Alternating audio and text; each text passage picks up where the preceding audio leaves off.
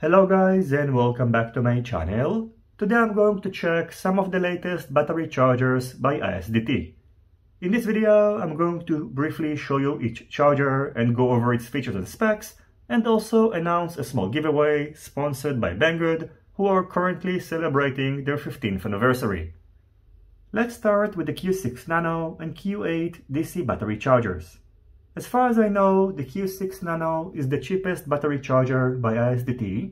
It features a small color LCD screen, will enable you to charge up to 6S batteries.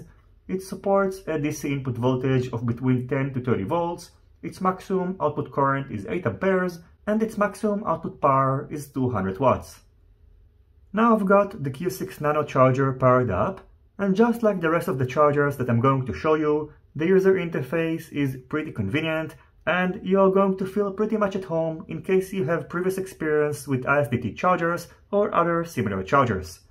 The main downside of this compact charger, in my opinion, is that this navigation button is not very convenient.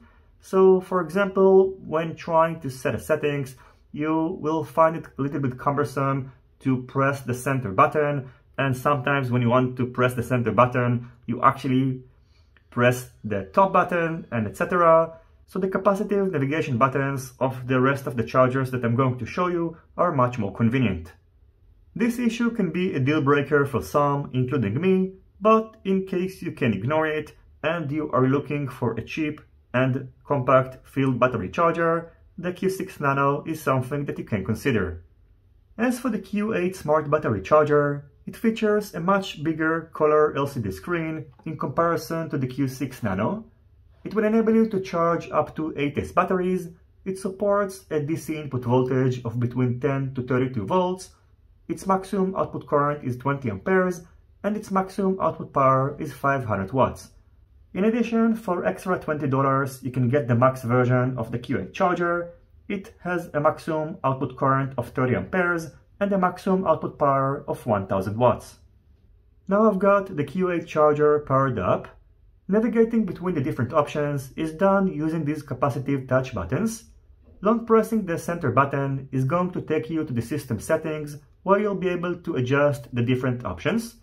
Short pressing it is going to take you to the task settings, where you'll be able to charge, discharge, storage charge and destroy your batteries, and also use the battery charger as a DC power supply. In order to go back to the previous menu, you can simply long press the center button.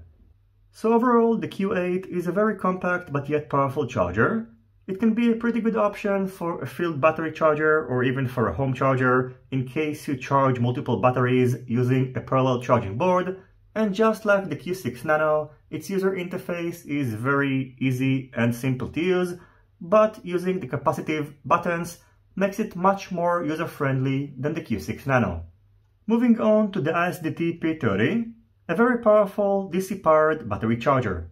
It will enable you to charge up to 2 8-cell batteries simultaneously.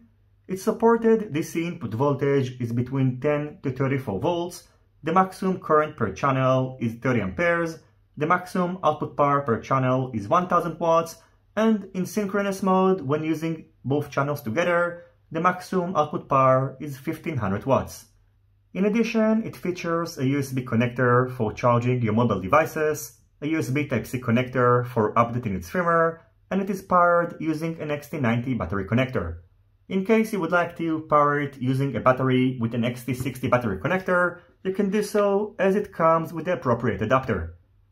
Here you can see what it looks like when the P30 charger is powered up. On the center of the charger you can find a very big color LCD screen. It is not a touchscreen, and navigating between the different options is done using the 3 capacitive buttons which are located on each side of the charger and control the charging procedure of each channel. In order to enter the settings menu, you need to press both buttons simultaneously, and over here you'll be able to navigate between the different options by either pressing the capacitive button on the top or bottom side, or by scrolling your finger in the following manner. So you can enter over here the settings menu, adjust the different options, and you can also enable the wireless feature, as this charger features a built-in Bluetooth connection which will enable you to control it using the ISDT Go app. So using it, you'll be able to monitor the charging procedure and configure the charger. As for charging a battery, it is done by long pressing the center button next to the channel that you would like to use. In case you would like to charge both channels using the same settings, you can enter the advanced menu by long pressing both center buttons simultaneously, and then over here you can select the dual task option, so both batteries are going to be charged using the same settings. In case you would like to parallel charge a single battery using both channels, you will need to obtain an adapter, and only then the option is going to be enabled. Then the maximum output power of both channels simultaneously is going to be 1500 watts. In case you would like to use this charger as a DC power supply, you can enter the advanced settings menu and then over here select the DC power channel 1 option. So overall, with a maximum output power per channel of 1000 watts and the ability to charge two 8-cell batteries simultaneously, the P30 is definitely a very powerful charger.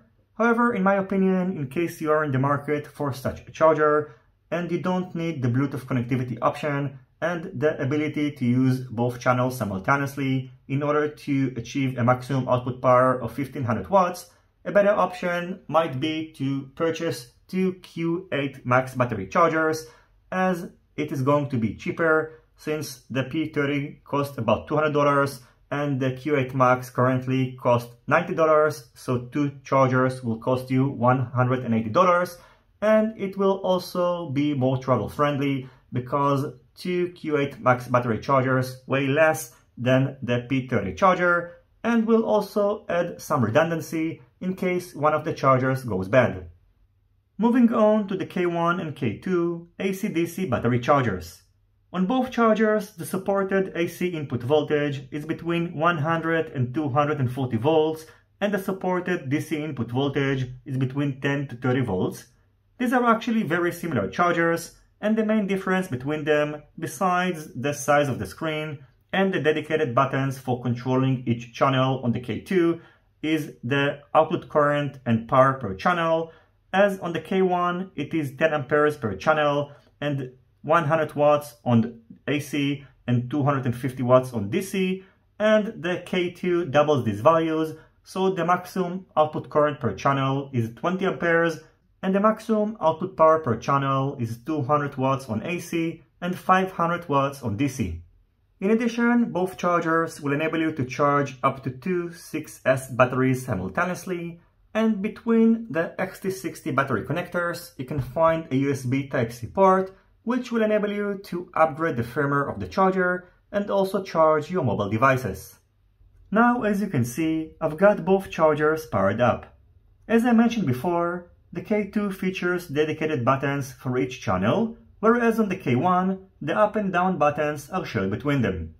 In order to select a channel and start charging a battery, on the K2 you'll need to long press the center button next to the channel that you would like to use, and on the K1, simply long press the channel 1 or channel 2 buttons.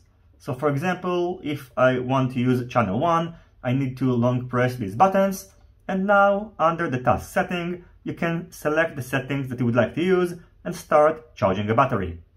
As for entering the advanced menu, on the K1 it is done by long pressing the channel 1 and channel 2 together, and on the K2 by long pressing the two center buttons. Under this menu, on both chargers, you'll be able to perform a dual task operation, which means that the batteries that are connected to channel 1 and channel 2 are going to be charged with the same settings. You can also perform a parallel task operation, which means that using a Y-shaped adapter, you'll be able to charge a single battery using both ports, and then the maximum output power on the K2 is going to be 800 watts, and the maximum output current is 35 amperes, and on the K1, the maximum output power is going to be 400 watts, and the maximum output current 16 amperes. In addition, under the advanced menu, you can find an option to use the charger as a power supply and enter the settings menu. So overall, both K1 and K2 are pretty advanced but still very easy to use, well-priced AC/DC battery chargers. Personally, I prefer AC/DC chargers because I normally charge my batteries at home, but I still would like to have the option to charge my batteries on the go. If I had to choose between them, I prefer the K2 over the K1, simply for the reason that its buttons work much better, and in terms of value for money, I think that the K1 is going to provide you with a very good value for money, as currently it is priced around $100 and the K2 costs around $140. So if you don't need the extra output power of the K2, the K1 is probably going to be a better option, especially if you are on the budget. But if you can afford it, I would recommend to spend the extra $40 on the K2, simply because it is more convenient to use. Now, by the way, as I mentioned before, on both chargers you'll be able to charge your mobile devices using a USB Type-C connector. However, the maximum output current is 2 amperes, so it will be great if on the next versions of these chargers, ISDT are going to add a fast charging support. Moving on to the ISDT C4 EVO.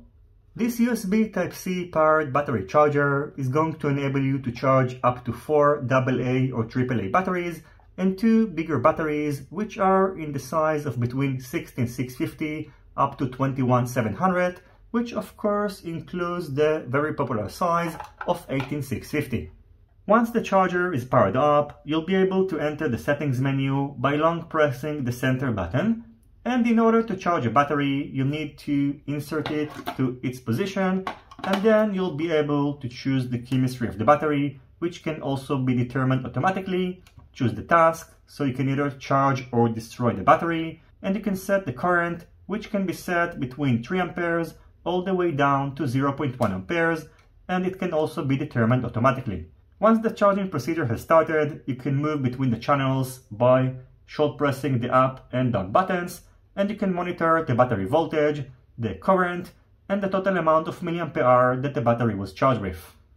Now, while the C4 EVO is a pretty advanced and capable battery charger, I've decided to not get into too many technical details, simply because, in my opinion, for most hobby-grade users that occasionally charge lithium-ion batteries, it is going to be sufficient to use such an adapter that will enable you to charge lithium-ion batteries externally using a normal LiPo battery charger. However, in case you are an advanced user that frequently test and charge lithium-ion on similar batteries, the C4 EVO is something that you might want to check out. Anyway, in this video, I went over some of the latest battery chargers from ISDT, a very reliable company which has been around for quite a while now. In case you're in the market for a new battery charger, hopefully one of these chargers is the right one for you, and if not, or in case you have any questions about your next battery charger, feel free to let me know in the comment section down below, and I'll do my best to help you out. As for the giveaway, the prize is the ISDT Q6 Nano, which is going to be directly sent to the winner by Banggood, who are currently celebrating their 15th anniversary. In the description box down below, you can find all the relevant promotional links, and in order to participate in the giveaway, first you need to make sure that you are publicly subscribed to my channel, and leave a comment down below that contains the code which you can find in the coupon list, which is also linked down below. Anyway, that's going to be it for this video. I wish you all good luck in the giveaway in case you would like to participate. And as always, if you have any questions, feel free to ask them in the comment section down below. Don't forget to leave a thumbs up if you like this video, and consider subscribing to my channel and hitting the notifications bell if you're not already subscribed. See you on my next videos, and goodbye.